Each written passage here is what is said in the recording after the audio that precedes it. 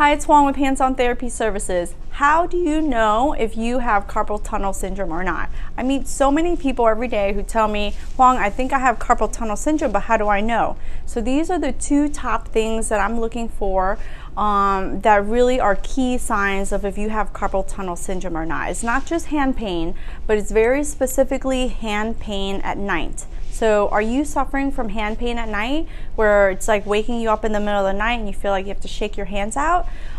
Or the second most common symptom that people usually feel with carpal tunnel syndrome is numbness in the fingers. And it's not just numbness in any of the fingers, it's numbness in very particularly these three fingers.